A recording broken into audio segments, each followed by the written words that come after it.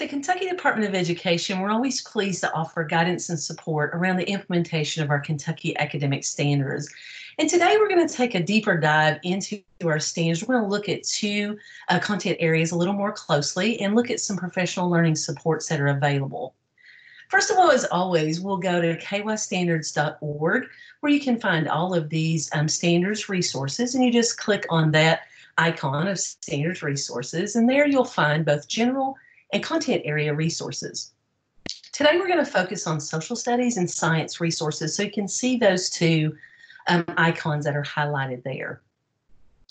Once you go into the social studies icon, you'll see all of the things that are available, and this is highlighting where the professional learning modules can be found. Same is true for science.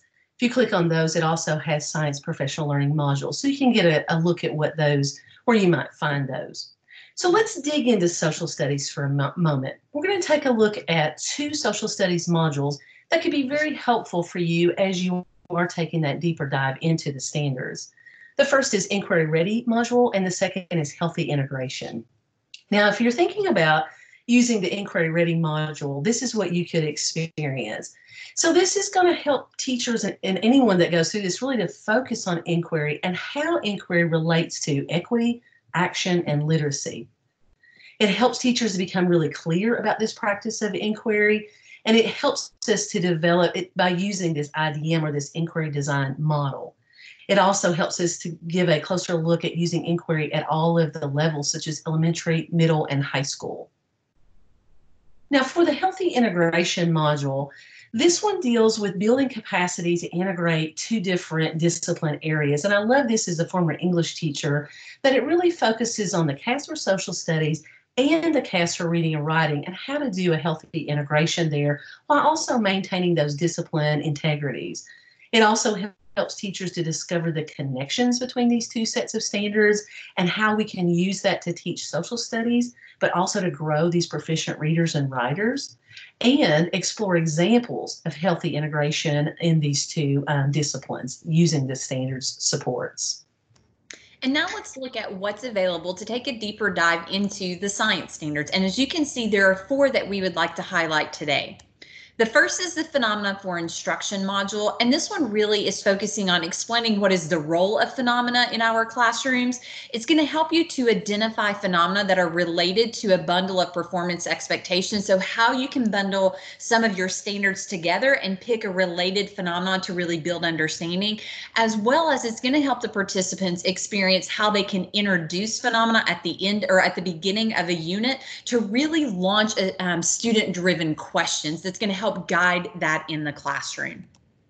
We also have the three-dimensional task module.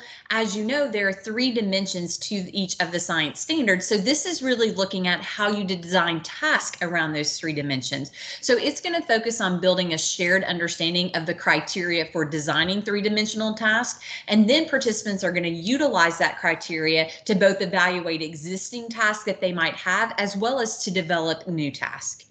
The social justice and equity module, it's really going to explore the equity dimensions of sense making, really through the lens of the science and engineering practices. And it's going to help the participants to learn to see different ways that students can contribute to making sense of phenomena, like bringing their background knowledge that they have to the table to really connect to the science that they're learning, as well as it's going to help the participants to make applications around this idea of social justice and equity to their own classroom instruction in a way that's really going to support diverse sense making for our students.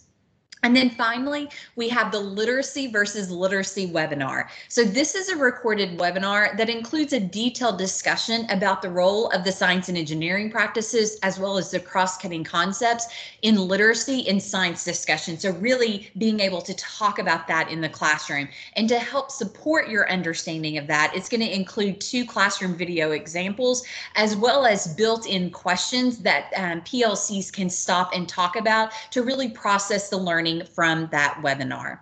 So again, all of those are located at KY Standards, always under the professional learning modules. And if you have any questions, please feel free to send those to standards@ky.gov. And thank you for your time today.